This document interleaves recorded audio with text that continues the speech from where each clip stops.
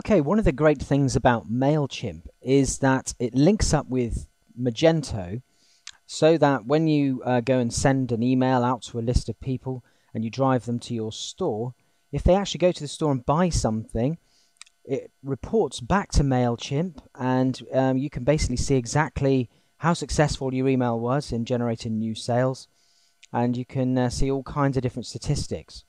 So how do we set this up? Well, the first thing you need to do in Mailchimp is to get yourself an API key.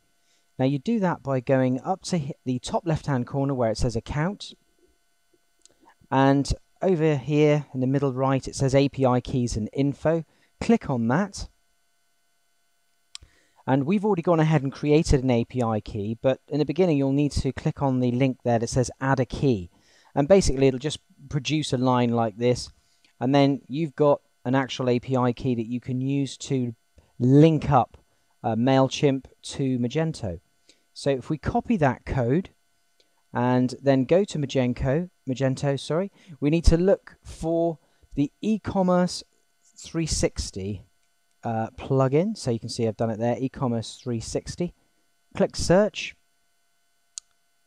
and then the first link that's come up there says Mailchimp e-commerce 360 reporting.